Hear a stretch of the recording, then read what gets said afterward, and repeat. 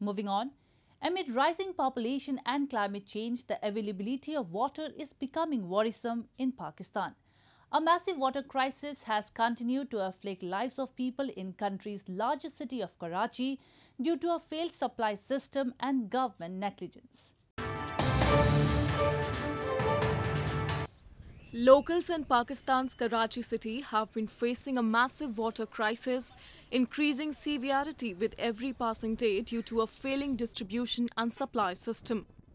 With millions of inhabitants, Karachi is the largest city in Pakistan. But locals have long blamed its water distribution system is dysfunctional due to the government negligence. Water is only distributed through pipelines in half of the city. This shortage has led to the creation of water mafias which run hundreds of illegal pumping stations while the megalopolis faces absolute water stress.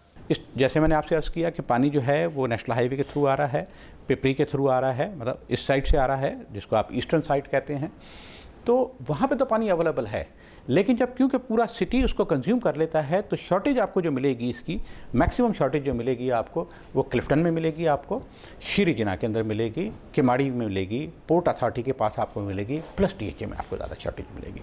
उसकी basic वजह ये है कि पूरा शहर जो है वो पानी कंज्यूम कर लेता है। According to a report by the International Monetary Fund, Pakistan ranks third in the world among countries facing acute water shortage. Researchers predict that Pakistan is on its way to becoming the most water-stressed country in the region by the year 2040.